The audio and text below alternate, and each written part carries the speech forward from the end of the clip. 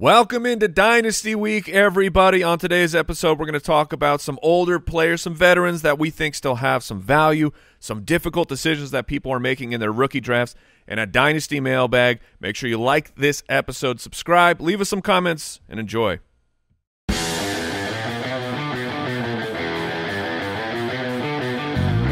Welcome to the Fantasy Footballers Podcast with your hosts, Andy Holloway, Jason Moore, and Mike Wright.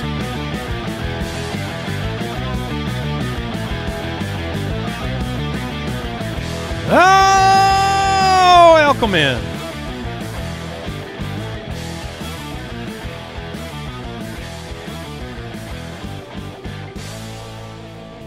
Tuesday, May 9th, the Fantasy Footballers Podcast. Andy, Mike, and Jason back with you. Excited to be with you. Lots going on. Got a great show for you today. How you doing, Mr. Moore?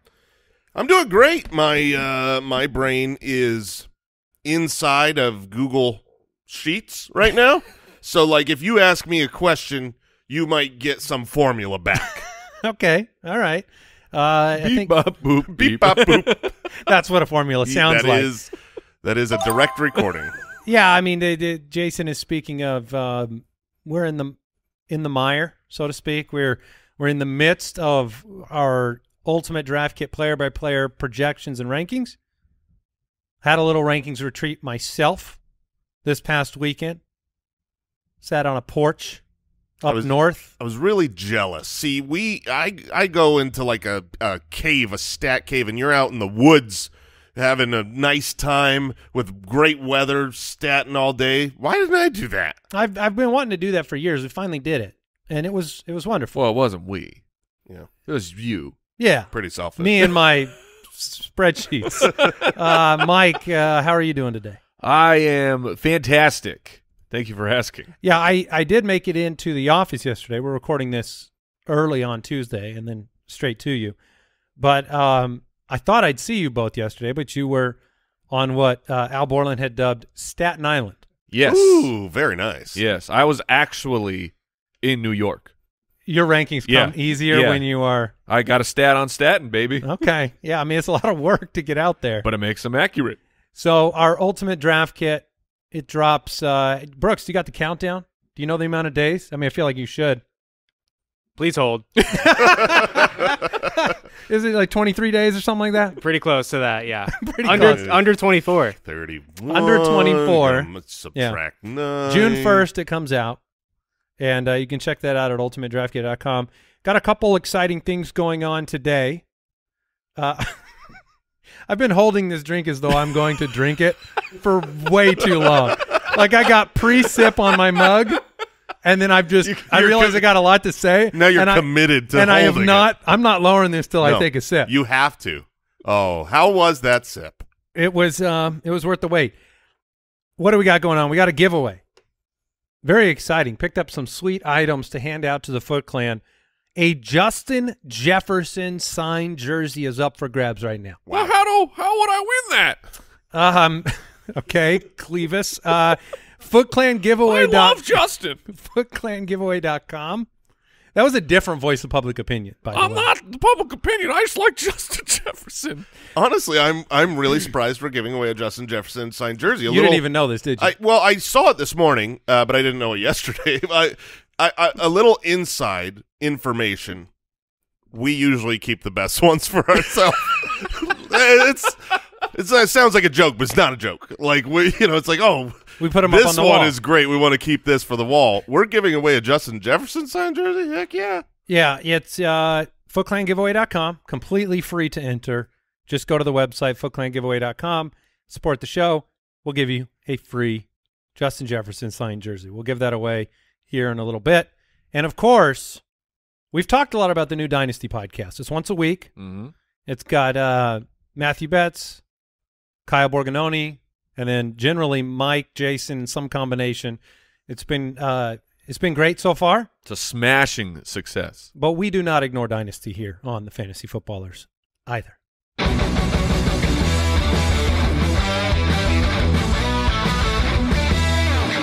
Welcome to Dynasty Week.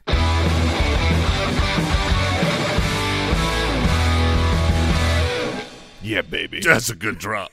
It's that time of year. So today's show, Thursday's show, we'll have a special Dynasty focus. We're going to be talking about some pretty good stuff on the next couple of episodes. I know that a lot of fantasy players out there, rookie draft time, Dynasty startup drafts, a lot of questions. We just added the 2 quarterback rankings to the Ultimate Draft Kit for the first time ever as well. I know that that's some feedback I've gotten from a lot of Dynasty players is that They want 3 quarterback now?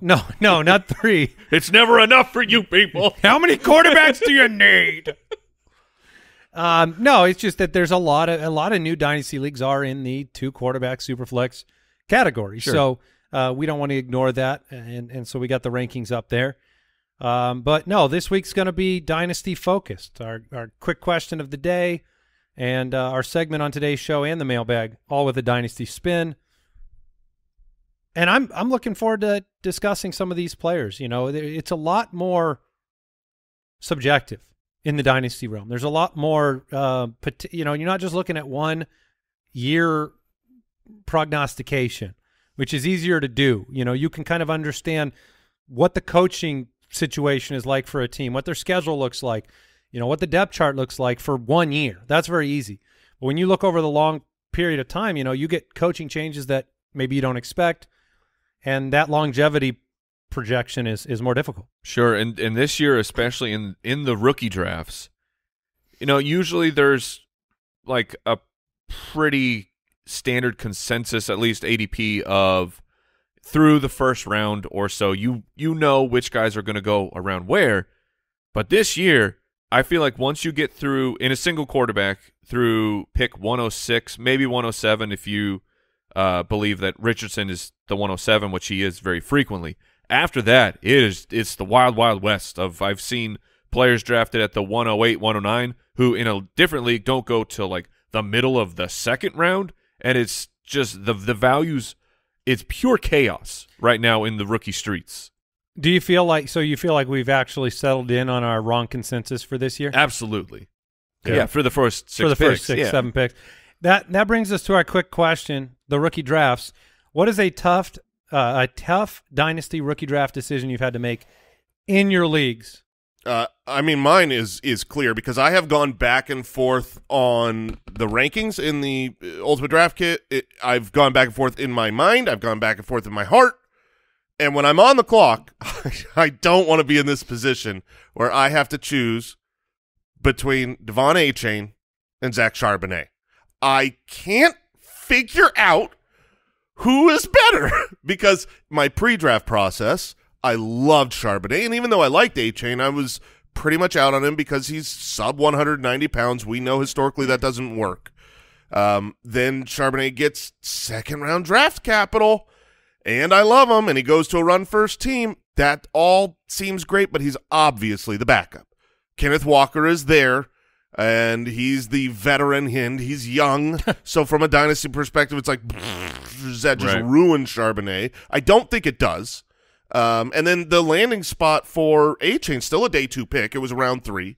And he goes to the Dolphins for the most perfect scheme fit imaginable. I have not completed every team. I'm about 2/3 the way through the teams. But I have done, for this year's stat purposes, I have done both of these teams, Seattle and Miami. And this season, I have Achane higher and having a pretty good season. So right this second, I think I lean Achane. Don't ask me 5 minutes from now. Yeah, you said you've been confused in your heart, your head. Maybe this is a pick you make with your bowels. Nice. At least I'll make it while on the toilet. Well, the odds are high of that. I was going to bring up what you kind of alluded to at the end, which was that this decision will not get figured out in 1 year either. Like, you may have a leader in the clubhouse, because I'd be with you that I think Achane has a more total fantasy points year 1, and yet you could still be wrong on that pick. Mm-hmm. That'll be the interesting thing. My answer here is none. There have been no difficult picks for me. Andy 'Cause doesn't even know who the rookies are. I got no picks, suckers. And- Right, Brooks?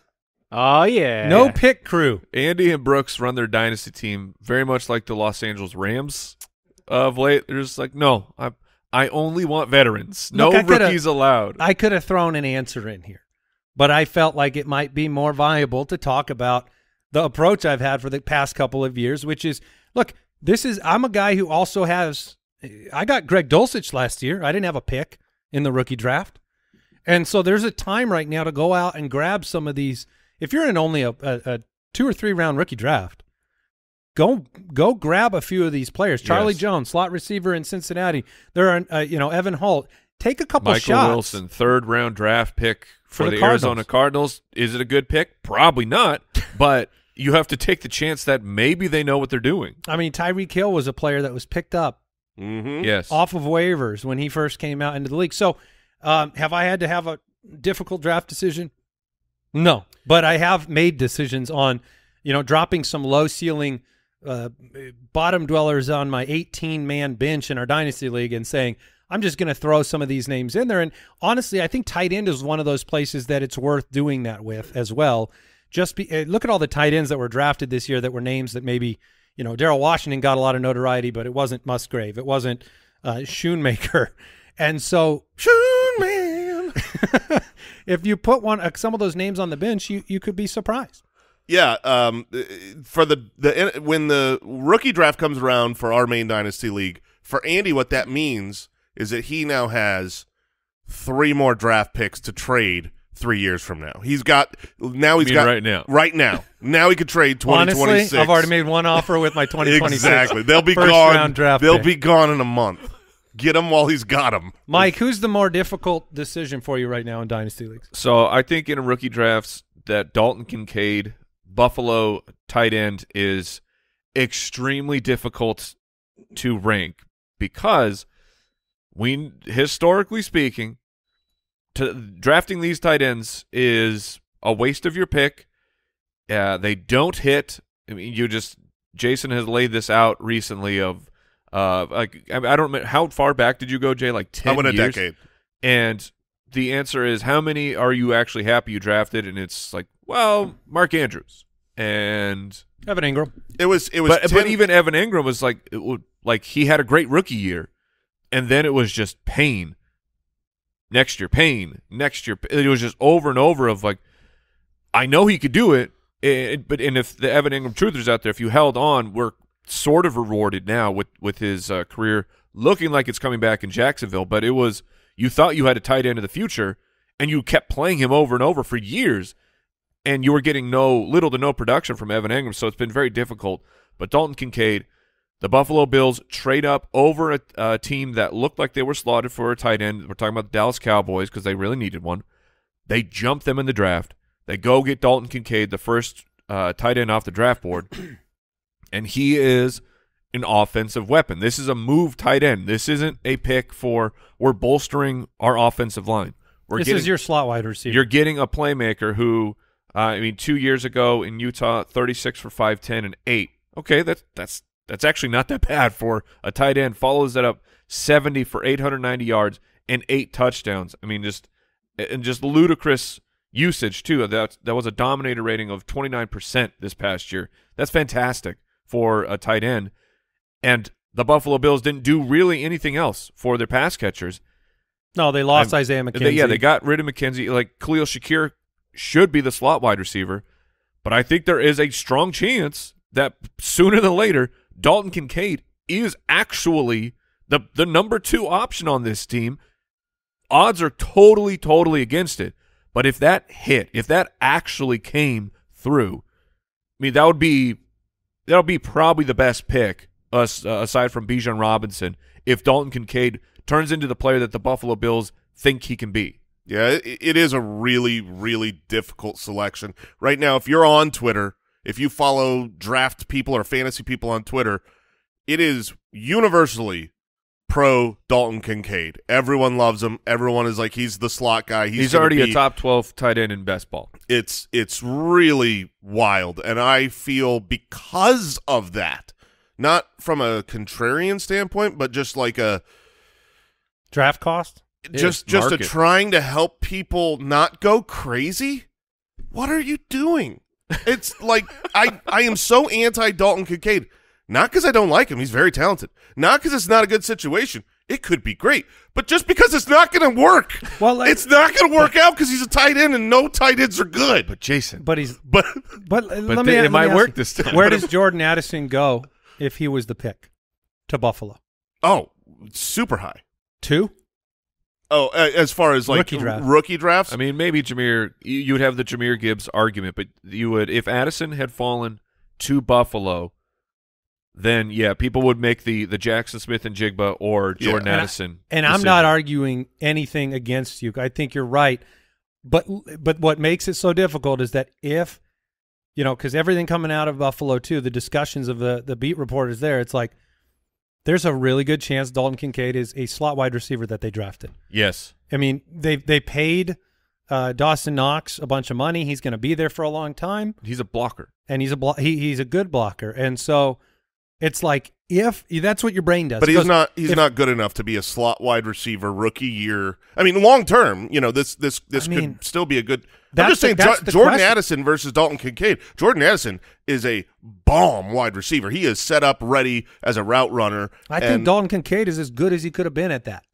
I think he's as good as he could be as a tight end, yeah. As a big slot receiver. Yeah, we will see. I mean, wild. And it's like they've tried to say some nice things about Gabe Davis. Gabe Davis, that ain't it, man. He's not the number. He cannot be the number 2 for this offense, and them, complete their plans of winning a Super Bowl. Yeah. I think it's a bit of a trap, but the trap is so tempting to fall into because it's a golden bear trap. No, there's there's ice cream inside of it. Yes. There's candy. Like, I want to go in. I don't care if I'm trapped in there. There's candy inside. I would say it's more along the lines of like, it's a winning lottery ticket. It's $1 million in there. It's a scratchers at the bottom of the. You will probably lose your leg, but if you don't, it's $1 million. Well, that's why he's going so high in best ball. Yeah, if it hits, if he's a Jimmy Graham, then like Mike said, he's probably the best pick at the back of the first round. He won't be. Probably. That's why there's a 10% chance that it's right. Like mathematically, historically, that's kind of the hit rate. 10% chance that he will be a valuable Can we pick. get him a couple more points because he's in Buffalo with Josh Allen? Can we bump that to 12? Let's go 12%. Have you run the numbers on tight ends that go to a top 5 quarterback that caught more than 800 yards in their season and then were drafted in the first round? Have you run the hit rate on those? Pretty small sample size. Pretty small. That's the hardest part about those. And look, from a bigger picture, it's a bad bet. It's tough. That's a really tough one. So what makes that's why I don't have rookie picks. I don't got to make that decision. What makes it easier, because prior to the NFL draft, I was Mr. You don't draft a tight end in round 1 of your rookie drafts. It's just a wasted pick. You should be hitting it like 40%, near the end of round 1. And if you're taking a 10 or 12% bet, that's just a bad bet. But like Mike said, after the 108 to the 208 is like, I don't know, they're all 12% bets. Yeah, it's going to be wild. Let's get into some news. News and notes from around the league. Well, before this first story, I just need to check in with Brooksy. Do you know how many days until the ultimate draft kit yet? 23. All right. Days. Yeah. 23 days. I kind of thought it was a softball I threw earlier because in our Slack channel yesterday, you had posted 24 days. Yeah, just until the UDK. And so then today I was like, he can do. Don't make Brooks do that. He can do the math. I should have been able to just with the weird recording time and everything. Okay. Just didn't want to. You weren't sure where we are. Didn't want to miss. Yeah, exactly. Didn't. Yeah. What's the latest on Isaiah Pacheco? Because we got some Matthew Betts injury notes. He had a couple of off-season surgeries. Yeah, it seems that he did. He broke a bone in his thumb in the AFC title game. He played through that. He's already had surgery for that. He also played through a torn labrum in the shoulder for a lot of the season. He had that surgery 2 weeks after the Super Bowl. So, I mean, he should be good to go, but this is something that you need to at least track through the offseason. It's pretty important to me that my is somewhat into Clyde at some point in this offseason. Oh, that's impossible. With the pain, the pain that Clyde Edwards-Helaire brings me every time he's still on my roster. Every time guys. you look at your Dynasty he's roster. still on my roster. I log in and I go, oh, that's not Jonathan Taylor. There's mold in the walls of my Dynasty team. Like I'm still over. My roster is still 2 players over, so I can't do anything. I'm locked on sleeper. I can't make waiver Are ads. you considering? And I'm like, who should I drop? Well, there's Clyde. Oh man, It's like, Would it feel good? Oh, he would feel great until until he everyone gets picked up. bids on him. I feel like that's a funny viral video. Is that like if you have a guy that you really want to rage drop, you like go get in the bubble bath, get the glass of wine. And get real comfortable. Have some good adult contemporary on the radio. Yeah, and then you hit that button. Feels pretty good. Look, it's going to happen at some point.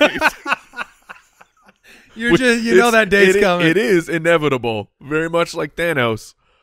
But I can't do it yet. No. He's going to sign as a backup somewhere next year where it's like, oh, he's going to turn it around. No way. No way. But enough to where you can't drop him ever. Pacheco, for what it's worth, the team kind of said with their actions, I think, their expectation for Pacheco is to be heavily involved and that they're not concerned about it because they didn't really add anybody. They re-signed McKinnon, but that was expected. All right. Oh, yeah, give it to me. ESPN's John Keim reports that second-year quarterback Sam Howell has shown enough to convince the Commanders he's their starter. Showed him some fur. So dumb. So dumb. Consider me suspicious of the Commanders knowing what a starting quarterback is, because there's been no team more unsure of their starting quarterback in the last 5-6 years than the Commanders, and so.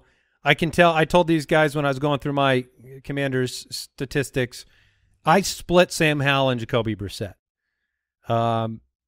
So could he emerge? Yeah. I mean, I feel like you might as well just say, ChatGPT, write me up the optimistic case for Taylor Heineke, but substitute Sam Howell's name into it for this upcoming season. And it would read the same. So I'm not saying Sam Howell can't do it. I'm saying that they've had 12 quarterbacks in 5 years or whatever it is. So I'm playing the bet that you're playing against the Eagles and the Cowboys and a good Giants team in your division. So you're probably not going to win all of your football games. And it seems like when the going gets tough in Washington, one of the first things they do is change quarterbacks. So that's all I'm saying. Yeah, you're right. I really like Sam Howell as a prospect, but the correct bet to make is certainly against him. Very few middling young quarterbacks turn into something good. But for fantasy purposes, I agree with you. I split with Jacoby Brissett. I only gave Sam Howell 14 games. That being said, he'll be the starter, week 1. That's what it seems like coming out from Washington. And that's what matters for drafting in fantasy. And if you're in a Superflex league, 2-quarterback, I think grabbing Sam Howell as your quarterback 3 is a great decision because he is a mobile quarterback. He's not athletically gifted, to the degree of these great dual threats we have now in the NFL. But he ran for over 850 yards his final year in college. And running with the pack. So I like it. This is brutal. Yes. So he will add enough on the ground to, I think, have fantasy relevance. In fact, at his one single start the end of last year, I think he was a top 10 quarterback, and he didn't have great passing numbers. I think he ran for a touchdown. Yeah, he had a rushing touchdown, 5 rushing attempts. If you get 5 rushing attempts a game, you're going to be okay in fantasy. What is the if you were to adjust your howling for kind of like the season-long picture of Sam Howell, what would that potentially sound like? For a full season? Full season. So he plays all 17? No, I just mean you said super flex. That means you're not thinking about him in redraft. So what's the proper Howell? I'm just saying. It's quarterback 22. Okay. All right. I accept. It's probably about right. Mike, you got any other zingers in the Wolf realm? I'm going to hit the shop. I'll have a few for you in a couple moments.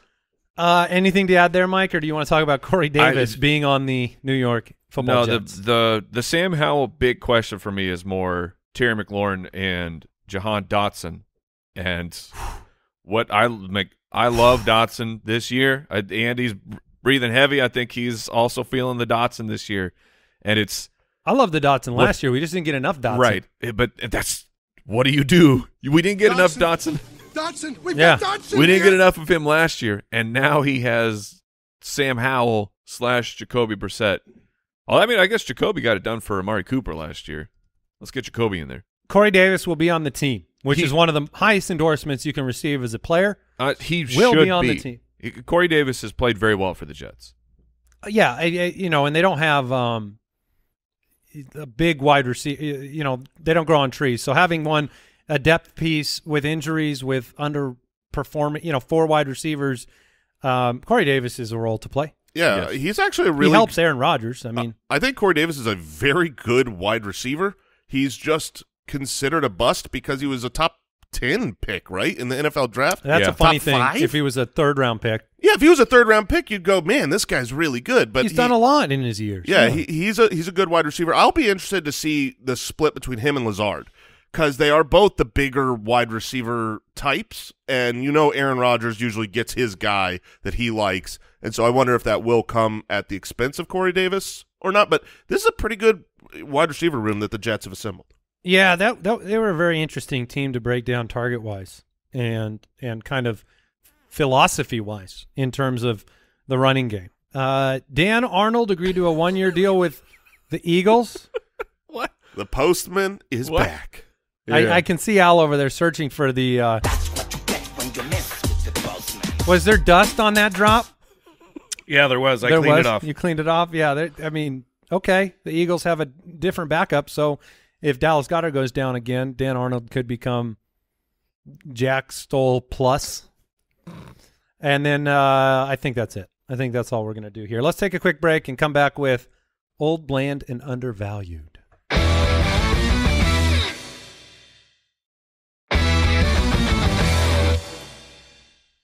All right, one of the things that I found very informative going through all these teams this past weekend was the amount of players that I think fit into a category of fatigued for the fantasy world. They've been around the block.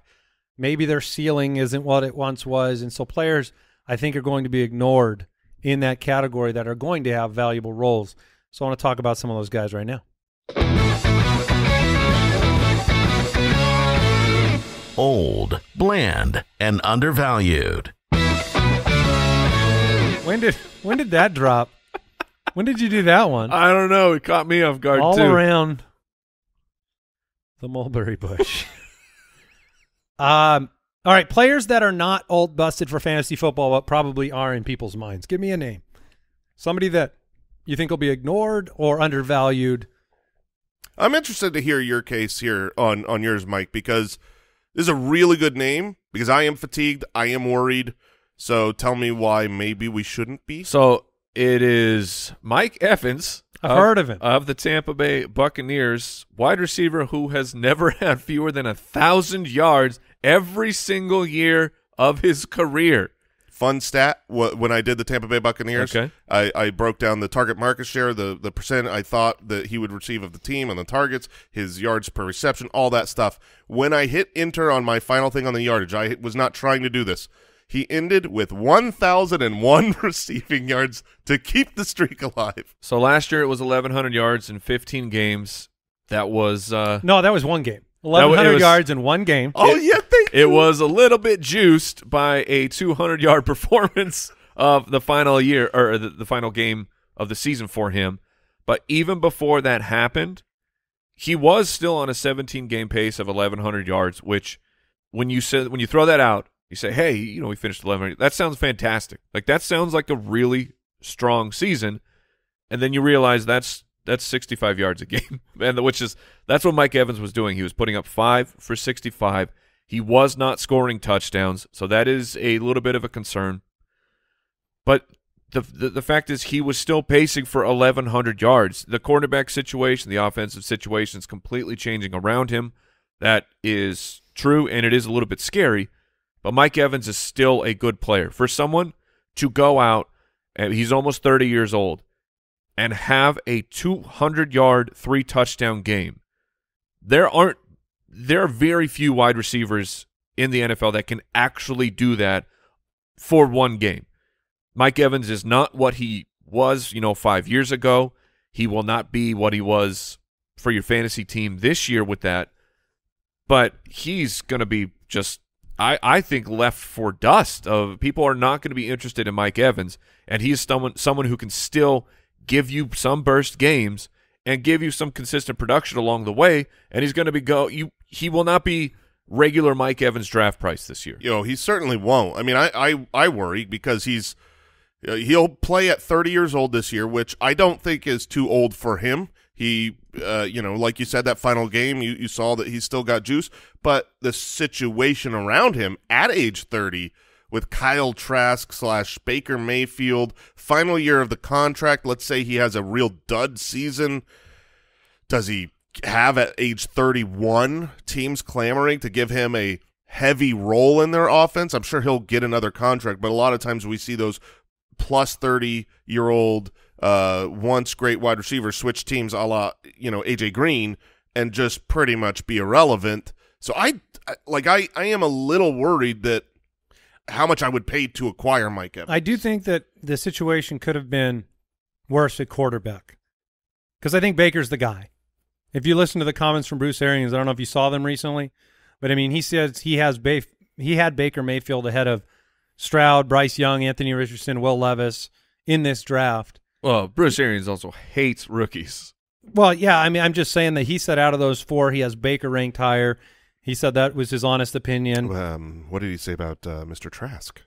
I didn't see any comments on Trask. Darn it. But I know some people are projecting those guys to split this year because they're kind of hedging. I think it'll be Baker, and I think Baker is more in the realm of what you got from, look, Jameis wasn't a good quarterback, but Jameis provided value. And I don't think that Baker is Jameis, but Baker is also not only a dink and dunk quarterback that's not going to challenge down the field. And look, if you throw the ball up to a guy that big, you're going to have an opportunity for touchdowns, which that variability for Mike Evans has always been there. If it's a 7, 8, 9 touchdown year, you're going to be really happy with the draft pick. You're probably getting 70 receptions, and you're probably getting 1,000 yards. So it's an interesting name because I do think, we've been here before with Mike Evans where he's just kind of – everyone's used to Mike Evans. There's lots of reasons to not take him this year, which maybe people are looking for. So I get it. And so in your dynasty leagues, how are you pricing Mike Evans as either I'm going to trade him away or I'm going to trade for Mike Evans? I don't know that I can receive enough back for Mike. I don't know that I'm going to get a first-round pick this boat for someone great. You have Mike now, okay. Yeah, I have Mike Evans. Yeah, so I feel like the right approach, unless you can get, what projects to be a high-end first-round pick, which I would take for Mike Evans. I think anybody would. Yeah, I don't think you're going to get that, in which case your best bet is to just ride him into the sunset. Sometimes that is the best thing with these really good aged veterans. It's like for years and years and years, it was like, oh, do I trade Larry Fitzgerald? Do I, he's 30, he's 31. No, just keep getting fantasy points every year from him, and eventually he will retire, or has he even retired? He will stop playing football. And I think that's my approach with Mike Evans. Yeah, you will look in your hands. One day the bag will be there, and you'll say, well, that's all right. And then you'll just have a ceremony where you go in the backyard and you're like, thank you. Thank you. I've definitely tested the market, and I haven't received responses proportional to what the Mike Evans name has meant in the past. Oh, I know, because I tried to trade him last year. I mean, eventually I successfully did, but people were not respecting the Mike Evans, and they would have won a championship if they had just... No, I respected it. Yeah, I had him on my team. Oh, yeah, well... Yeah, I lost in the semis, Mike. We did. Champ over here. Champ, Mike Evans. I've got another 30-year-old. If people trusted me, they would have won a championship. Hey. I trusted you. 203. I didn't say it was going to be great before then. I just said Championship game. You said, do I get a championship out of Mike's statement? No, you do not. My pick for old, bland, and undervalued, not really bland by any means. Not this really is an exciting, old. Well, he's 29. Or not really undervalued. He's 29. He's known as 2 years older than your old pick. He's still a first-round pick in startup drafts. But no, my pick is not selected for old. It's selected for bland. Oh, okay. I didn't know we were I selected mine for old. 29-year-old Tyreek Hill.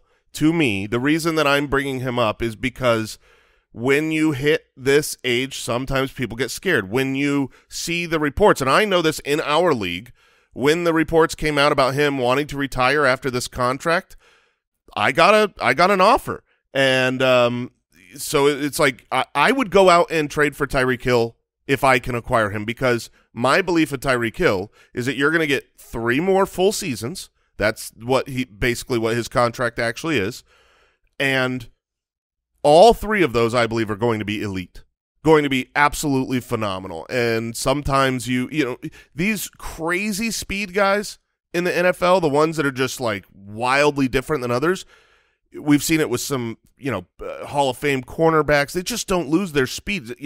Deshaun Jackson, like, you just stay fast. And if that's your weapon, I think he's going to play phenomenally for 3 years, be great for fantasy for 3 years, and then move on. And that's kind of the window that I look at my dynasty rosters with. If you're trying to be like, I care so much about 6, 7, 8 years from now, situations change too much. So for me, I'm still willing to pay premium, like pretty much top dollar for Tyreek Hill, because I believe that he will dominate for several more years. So would you trade the 103? Oh, that's a great question. So would I trade Jackson Smith and Jigba for Tyreek Hill? I would. I would trade every pick except for the 101. I tried really hard to get Tyreek Hill this offseason in Dynasty. And he's number 3 for me in redraft this year. I agree with everything Jason said. If there's any doubt going through anybody's mind, it is a little funny because of our mental perception of, like, Mike Evans feels like he is maybe entering a nursing home at 29.7. Tyreek Hill is 29.1, and I agree that he's got everything left in the tank. I think he's going to be dominant. But they're not that far apart age-wise. No, they're not. And so that might speak to Mike Evans having more value for a couple of years, where Mike Evans was still 14.6 yards per catch. If I could get Mike Evans receptions to go be a flex or a wide receiver 2 on a dynasty team on the cheap, because people want to cash in on the age and go get younger. I mean, would you rather have Brandon Ayuk or Mike Evans if on a contending team? Ooh, Ayuk. Yeah, I think they're going to be near enough to each other this year where I'll still take the age. Okay. The player I'm going to bring up is it's very intentional. It's Terry McLaurin. Oh, I traded him too. Because fundamentally Terry McLaurin is a very good player. He's great. And he's under contract for 3 more years. He had the 9th most receiving yards last year, the 4th most deep targets. And I know we're going to spend a lot of this offseason talking about Jahan Dotson, because I think he's a very good player that's going to get a lot of attention. I think he's a breakout candidate. And here's Terry McLaurin, who has gone on the roller coaster ride of quarterbacks that I talked about earlier. Here comes Sam Howell and Jacoby Brissett. Last year is Taylor Heineke and Carson Wentz. We've been through the game with Terry McLaurin. And it's not a very fun one because it's unpredictable. But every year we have these weeks where you come on and reflect on the week, and we're like, oh, yeah, Terry McLaurin was doing Terry McLaurin stuff this week. He's a really, really good wide receiver, and I don't think he's probably valued the way that he should be, because the situation is not very fun. McLaurin he's not broken out into being a kind of like a foundational roster piece. Yeah, he feels which like people thought he would. Yeah, and I think that's the quarterback problem. He's just kind of been stuck and by stuck, I mean he's still, the last 3 years over 1,000, over 1,100, 2 of those 3 years. But for Terry McLaurin, it's touchdowns. I mean, 5 this past year, 5 before that, 4. His rookie year, he had 7. That was and he had, Alex Smith, I believe, Who did he have? Was it Alex Smith? Kyle, am I remember that right? Yeah. So we had Alex Smith for some of that at least. So he's a fantastic player, but he will continue to be limited by his quarterbacks. Yeah, so I mean, you're going to have probably a lot of Jahan Dotson excitement and not a lot of Terry McLaurin excitement. So what would you trade for Terry? Would you go late first-round pick? Oh, absolutely. Okay. Absolutely. If I could take Would you like go- a 108, we were just talking about how, to me, that is, I mean, if anyone would fall hook, line, and sinker for that, I would do it without thinking. Would you do it for a first and a second this year? Yeah, this year I would. I if it's a late first. Right. If it's a late first and add a second to get a known commodity that – look, the quarterback situation isn't better. It's going to be the same that he's experienced, but like you said, 1,100 yards, 2 of the last 3 years, over 1,000 all 3 years, very consistent. He was the wide receiver 14 this past year, and when I finished some of my stats with, obviously this is some on the Commanders and some on the Cowboys, but I was kind of shocked to see that he was ahead of CeeDee Lamb in my Terry rankings for this season, yes. The way that I've got what? I know that's What? Look, that's one of it surprised me. The reason I'm bringing this up is I wasn't trying to have that happen, but I think that the market share for this Commanders team is going to be when I went back and I looked at the games that Dotson played in healthy and looked at the tendencies of Sam Howell. That would be a top 3 steamiest take in the history of the show if that's where they end up. That may be number 1. There you go. I'm not saying it's going to be beloved Mike, by everyone. Are your pants? Did they fly off when he said that? If I ranked that way, my statistics came out, and look, these things happen. But I would take my computer, I would smash it to pieces. I would never tell anyone what just happened. And I would start over. Yeah. No, I get it, but I do think that the I've Commanders, got McLaurin at 22 right now. with the way that the target market share is going to break down for certain players, J.D. McKissick being gone, I don't think Curtis Samuel is going to be as involved as he was last year. If you look at the games where Dotson was healthy and you look at how the target market share broke down, I think it's going to be really heavy on McLaurin and Dotson. Those two guys are going to get probably, I think, 50% of the targets. And there's a Mike McCarthy problem in Dallas. Well, I was going to add, Jason actually projected Dak Prescott for 8 pass attempts this year. That's right. Which is what hurt the CeeDee Lamb, because he had 7 of them. When I said he was ahead of CeeDee Lamb, I have Terry McLaurin as my wide receiver 82, and CeeDee Lamb is going to catch half of those passes. Yeah, half of the 8 attempts. 4 passes. I didn't know we were going to get some magma on the show today. I was not ready. Wow. Glad it was you, not me. I apologize for the insanity of that. You should apologize to everyone who's in a ravine right now because they careened their cars off. I'm just having a nice commute to work. Jason, what? And now they're on the side of the road. Sorry, everyone. There's a lot of people on the side of the road right now. I hope you have good insurance. Yeah, AAA getting some calls. Let's talk some mailbag. Let's do it. Sure. Mailbag. Mailbag Dynasty. Thank you. If you have a question for the show, go to the website, thefantasyfootballers.com. Click the submit a question button or dial the voicemail hotline 302-464-TFFB. We got a voicemail question, Brooksy? I have a question. Uh-oh. I was looking at Jason's rankings. Oh, man. I feel like we could spend the entire Great Scott! Spend the rest of the show there. Wow. All right. Here's a voicemail question. Hey, ballers. This is Amp from L.A. I have a dynasty question here, and I just wanted to know, when you take over a bad team and you totally didn't make it that way, what do you do? How do you improve it? Well, you certainly blame the previous manager publicly. Yes. No, number one, you say, I didn't do this. This is not my fault. But the question is, if you're taking over an orphaned dynasty roster and it's a bad roster, what do you do? I mean, the first thing I would say is mentally accept what this team is and what you are going to have to do, like as in time-wise. The amount of time you're going to have to invest of losing seasons to get this thing back into shape.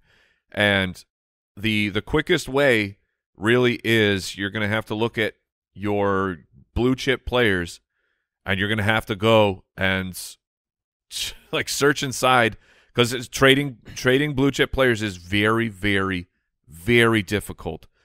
But it can be done. There's going to be a team out there that has a bunch of picks, or maybe some young players that you can trade your superstar for, and just you got to start accumulating picks and accumulating youth, because for you, these old bland undervalued players that we just talked about, their value to you is trading. They're not going to help you right now, because if you're years away, Mike Evans, who is going to be 30, he's not going to help you when he's 33. You need to be looking towards the future, and you got to be throwing some haymakers too. Yeah, and you want a shotgun approach rookie draft. So what you're saying is right. You trade a bunch, whatever veterans you have, you get picks for them. Get as many firsts as humanly possible. Tear your team down to the nubs, because honestly, you want to make sure that you get that 101 or 102. Right. You want your team to be bad, because the difference between whether you get that 101 or whether you're mediocre and you're picking at the 5 spot, you need one of those foundational players to build a new lineup on. And if you've got 6, 7, 8 picks, then you can shotgun approach, and maybe you hit on 3 of them, and now you've got 3 great young players to build on going forward. So that's usually my approach, is tear it down to the nubs. It's like baseball rebuilding. If you're an MLB franchise, I mean, you need to stock the farm system and give yourself the highest percentage chance of having some young players come up and emerge, like you said. And honestly, the nicest thing about taking over the Orphan team is that you get at least 5 seasons of, at the end of the year, when someone looks at the result, you get to go with the line, these were the cards I was dealt. Yeah. Let's check. Owl, you've been rebuilding your team for about 4 to 8 years or so. How have you managed to stay rebuilding? That is not entirely true.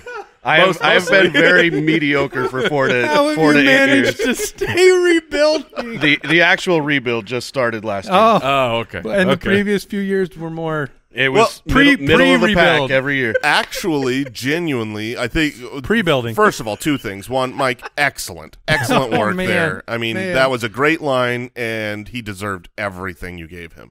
But also, I think Owl's team is a great example. He was middle of the pack. He never did the tear it down to the nubs approach, and he just was, outside of the playoffs, but never getting a good enough pick to where he could rebuild. And so last year, you actually did. You had the fire sale, and you got rid of players, and you looked for. Do you still have DeAndre Swift? We do. That's his one. No, that was. I remember being pretty jealous of DeAndre Swift the last few years on your roster, and trying to come after him and feeling like he was kind of the linchpin of your future. I bet you can get him now. Well, I'm just thinking back, as I was like, man, that outlook changed for somebody like DeAndre Swift that seemed like he could be foundational, and that's just does that say anything about the rebuilding process? Because you can. It's not a perfect science at all, but that's why Jason was saying shotgun approach of there will be hits in the first round of the rookie draft. There will be some big hits, but it's when you just have like 1 or 2. Your chance of getting the guy who really breaks out, it's not high. And be excited for 2024, because you have, like, this year we were pumped for Jackson Smith and Jigba to come into the draft and be the #1 wide receiver, but you knew that this wasn't a Jamar Chase level of excitement. You're pumped for him, but you know that the NFL isn't going to take him in the top 10. Next year we have Marvin Harrison Jr. Oh, baby. Go Cardinals. He will be a Jamar Chase level of wide receiver. He should end up getting drafted top 10 minimum. I think he could. Yeah, I think he could end up being a 2-3 pick. But is there? I guess the reason I brought up Swift wasn't just, punching Al, always willing. It's a good time, but not really the point. The point was, like, there was opportunities on a rebuilding team to trade DeAndre Swift for a couple of years, so it's like you could have accumulated assets when that other younger asset's big. How do you make those calls?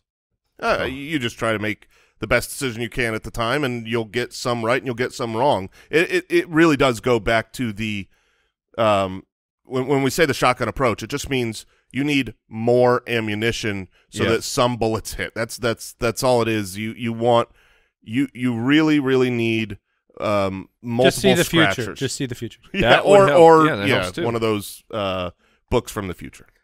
Instagram question from SpinJohn24.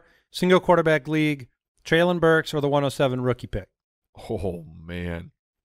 I'll take Treylon. Treylon Burks. I believe that when he was on the field, which was not enough his rookie year, he was actually pretty good. His targets per route run were pretty good.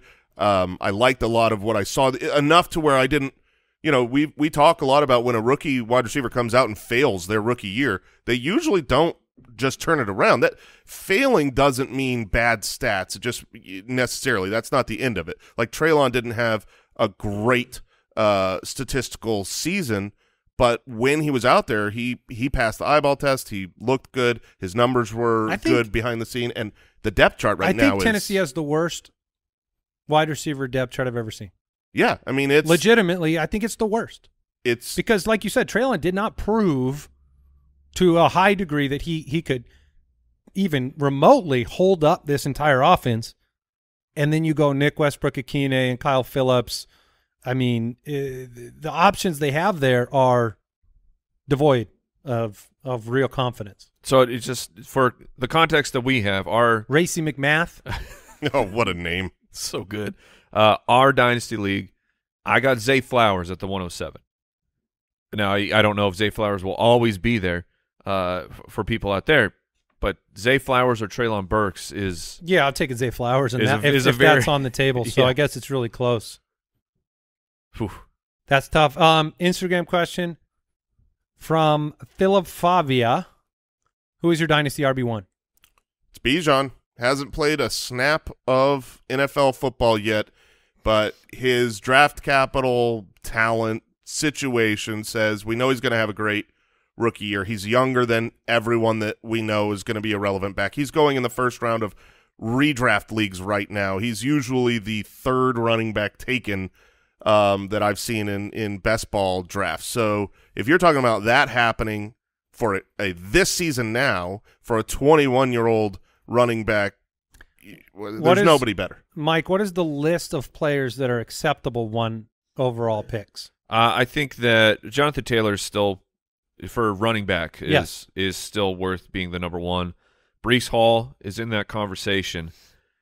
And then the hardest one there is Christian McCaffrey, because if you're looking at a 3-year window, with the situation and the contract that Christian McCaffrey has in San Francisco, for 3 years, he could be the running back one. Or I won't get super hot takey, but he could be a top 5, easily a top 5 running back each of the next 3 years and be the most valuable guy. But he is, I mean, his time is running out. Do you think he's worthy of being a 101, Jason? The 101, no. I would never take him ahead of Bijan, but he is worthy of being in the conversation of how high are you drafting a pretty much 27-year-old running back. Usually it's never. But to Mike's point, if you took the 26-year-old, slightly older, slightly smaller Austin Eckler 3 years ago, right, and just had domination for the last 3 years, you'd be pretty happy, and it was a good move. And I believe that if you had taken Derrick Henry 3 years ago. Yeah, I mean, it's rough. You know, everything we talk a lot about making bets on the odds of probability.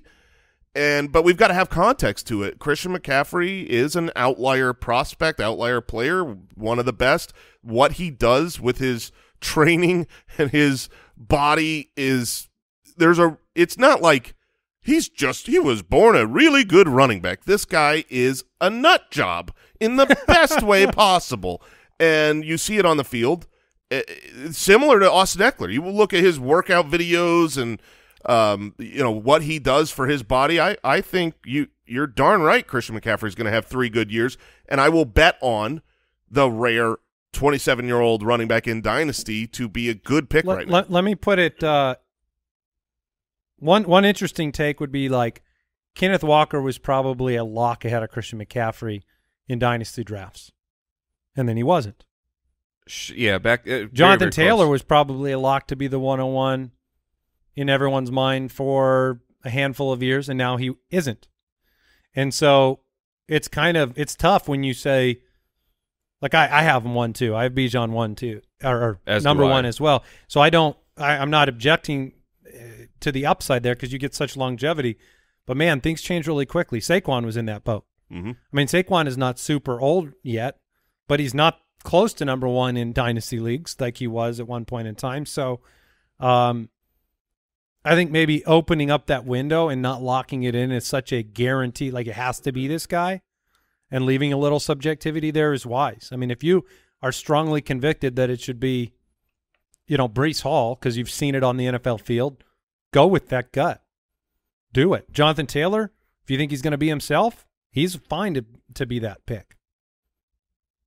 And then obviously Terry McLaurin's in the contention as well. Right. I mean, do you go Bijan or Terry McLaurin at 101?